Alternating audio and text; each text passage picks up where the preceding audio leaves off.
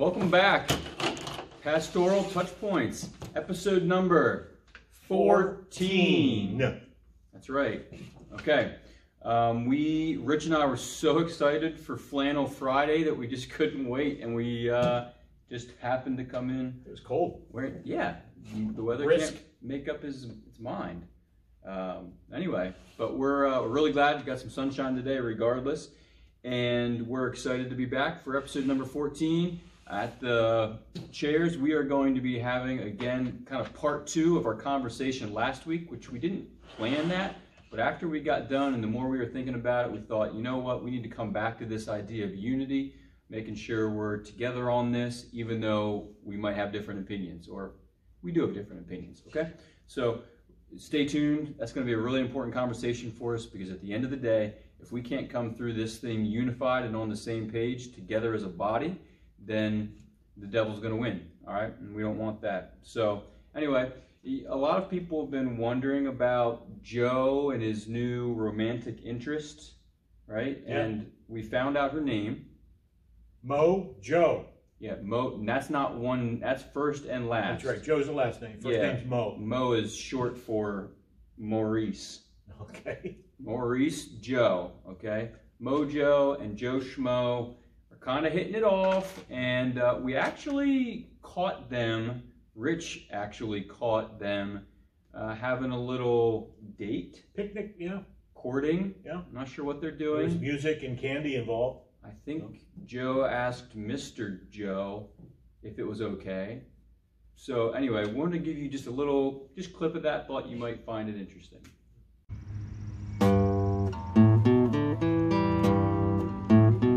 I've got sunshine on a cloudy day. When it's cold outside, I've got the month of May. Well, let me read this beautiful song. What can make me feel this way? My girl. Talking about my girl. Joe, what are you doing? You can't act like you wrote that song. That song was written way back in 1964 by Smokey Robinson and Ronald White, released by the Temptations. You can't say you wrote that song, Joe. Okay, sorry.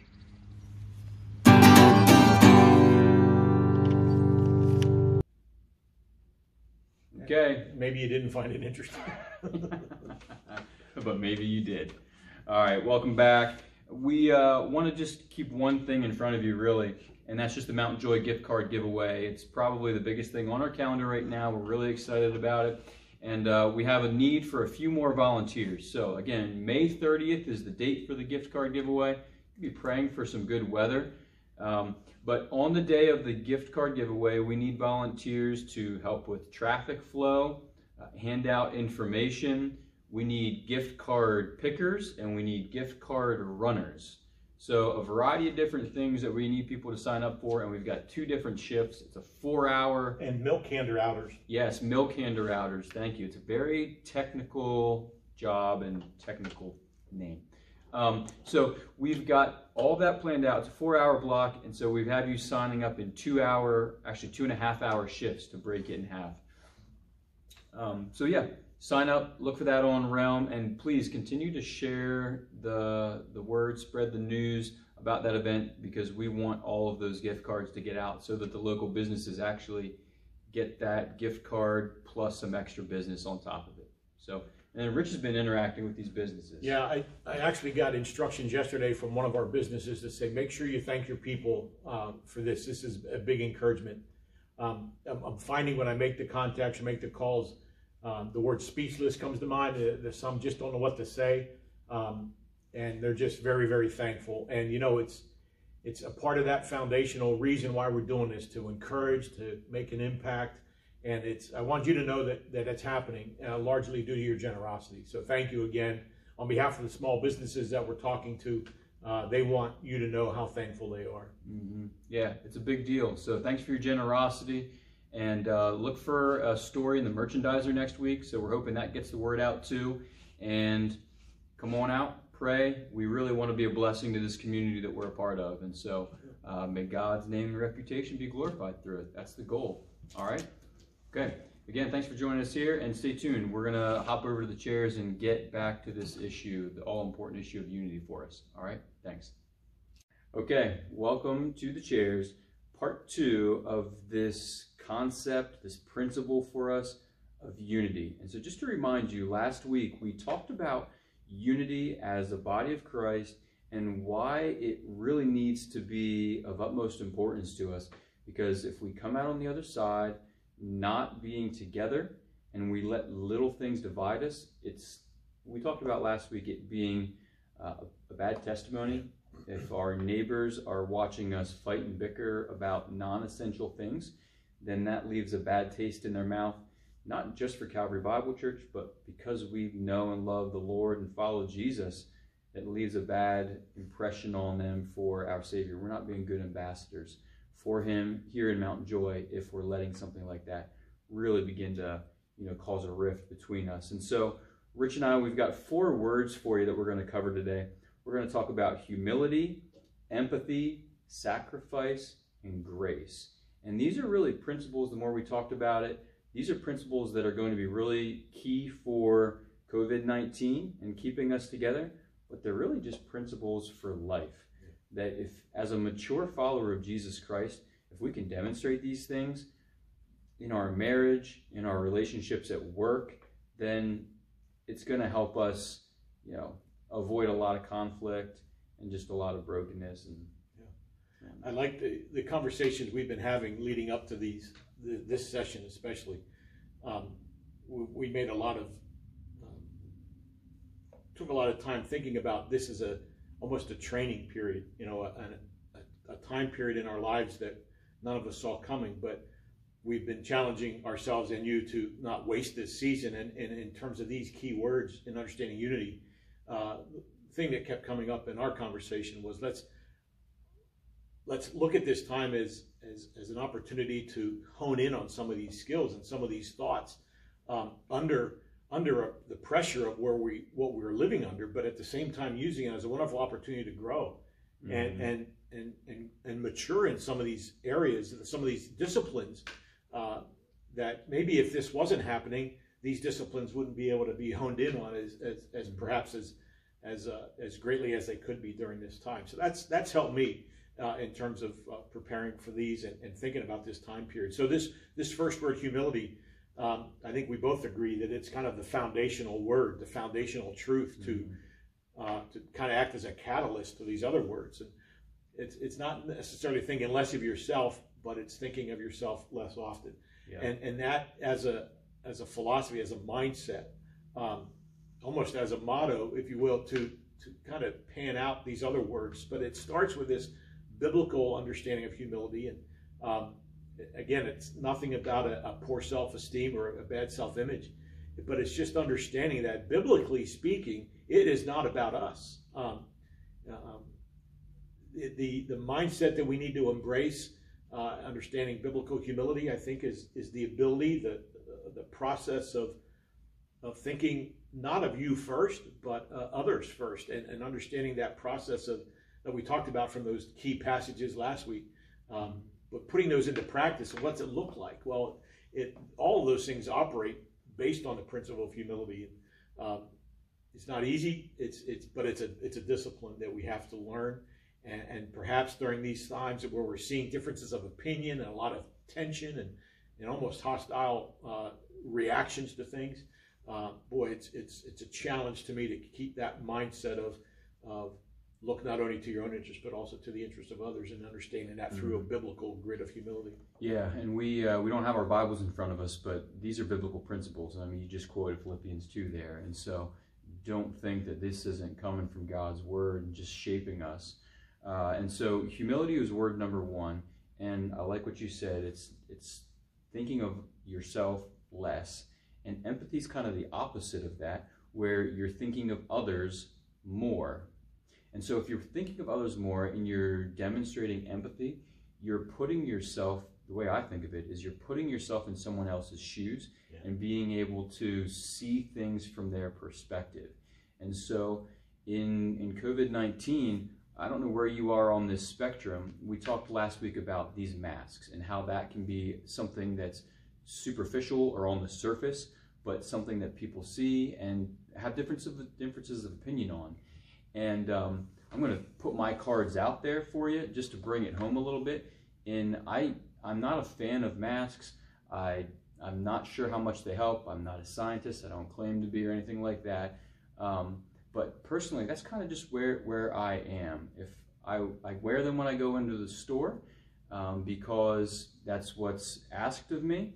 And when we meet again at this church, I think the plan is that we will be wearing masks. I know for the Mountain Joy gift card giveaway, the plan is to wear masks. So on that day in particular, you'll see me with a mask on. I would rather not be wearing that mask, but because I'm putting myself in other people's shoes, preferring them from a place of humility, I'm going to have that mask on. Because if I'm being empathetic, I'm thinking about someone who considers themselves high risk and has a variety of factors in their life. You know, the coronavirus has taken lives. I don't want to make light of that either. And so if they're at a place where they are genuinely concerned, I want to be able to put myself in their shoes and say, yeah, they've got a really valid opinion. And even though we might see things a little differently, that's okay. We can still come together over the essentials. And then in the non-essentials, remember, be allowed to have a difference of opinion, but then demonstrate love and empathy towards the other person. So that's, I mean, a quick example for like life example for me. When I'm driving on the road and someone's driving 10 miles under the speed limit, my initial reaction is, let's go. But I always want to remember, I don't know what's going on in that car.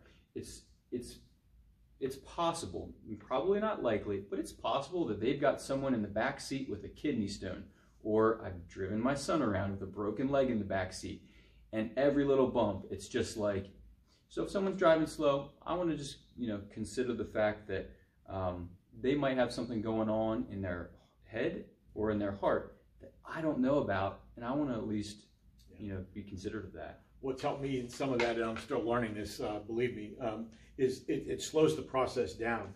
When we start thinking of other issues and other matters and other people, rather than jumping to that quick conclusion, we learn to slow the process down and start putting ourselves in their shoes or thinking of others. At least for me, it's a challenge, because then that snap judgment, that quick word that I regret, doesn't come out as quickly. Yeah, there's that James 1 passage. Okay, be quick to listen, slow to speak, slow to anger. All right, and that's wisdom. That's biblical wisdom right there. All right, word number 3, sacrifice. Yeah, when we talked about sacrifice, again, the time frame that we're living in, many things came to mind with regard to words like opinions, words like preferences. We are operating under a mindset where my opinions, my preferences, my quote rights, my feelings are being set aside, being given up, sacrificed for the sake of others. And so when we think of sacrifice in those words, we are operating on this basis of for the sake of others. And I think that's one of the key things that will carry us through this time frame, thinking about sacrifice. That it is not all about us. I can't walk around as if it's about me, because that's not a biblical principle at all. But yet sometimes it's easy to go there, especially when we sense that the opinions are different, or the preferences aren't being met, or the desires aren't being met. We have to have that idea that, sacrificing is its spiritual discipline.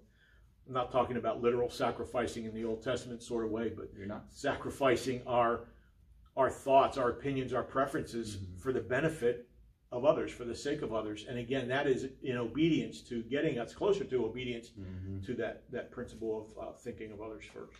Yeah, no, we have to sacrifice to get where we need to go. Is it pleasant? No. A sacrifice meant giving up the best you had, and offering it. You gave, and so giving up so that we understand it's not about us.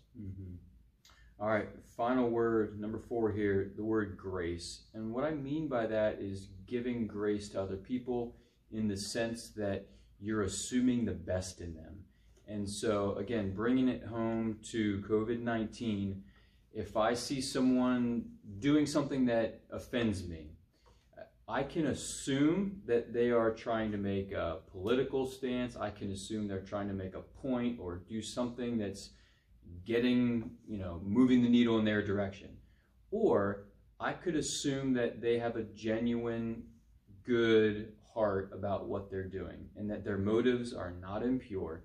And I think, and bringing it back to like just practical life for a second, in any marriage, you need to give your spouse the benefit of the doubt. So if your husband or wife says something that kind of makes you turn your head or, cock your eyebrow up and wonder, well, that kind of stung, and what did they mean by that? Well, listen, it's your spouse, okay? And from a very baseline point, I need to assume that my wife has my best interest in mind. So if she says something that, I could take the wrong way, or I could take the right way, well, I'm going to assume that she didn't mean to hurt me. I'm going to assume that she's got my best interest in mind, and I'm going to give her the benefit of the doubt there. And so for the coronavirus, again, there's a myriad of different things that you can look at and say, oh, I wonder why they're doing this, or look at what they're doing there, and just begin to point fingers. And that's not a good place to be, pointing fingers, but as opposed to that, and just being able to say, you know what, I'm going to give them the benefit of the doubt because I know them, they're a brother and sister in Christ, and I want to err on the side of grace rather than err on the side of, I'm going to come down hard on them and think critically about them. Sounds like you had some good marital counseling. I did. Rich did it. Rich did it. Now, I think the comment that I keep coming back to is God's grace is going to be the remedy for this. And I love that. I know it's, have a lot of thoughts about it, but I just love that because it's focusing on God's grace. It's not that we're going to try harder to get through this or anything that happens other than God doing a work, and God's grace is the remedy for a lot of this. Yeah. I mean, I think we're naive to think that everyone in Calvary Bible Church or every brother and sister in Christ, even as a universal church, is going to have the same opinion on anything. Okay, but this in particular, because it's the importance of us coming out on the other side, really nailing this and doing it well is so important. We just wanted to spend another segment here talking about just practical things that are going to bring us together. Because bottom line is we're going to be on different sides of things. But that's okay, that's okay, as long as at the end of the day, we're going forward with our eyes fixed on Jesus and we're taking the gospel out, because that's what really matters. Okay. Absolutely. All right. Hey, we love and miss you guys, and see you soon. Yes, soon. Theologically speaking, I'm crossing these fingers.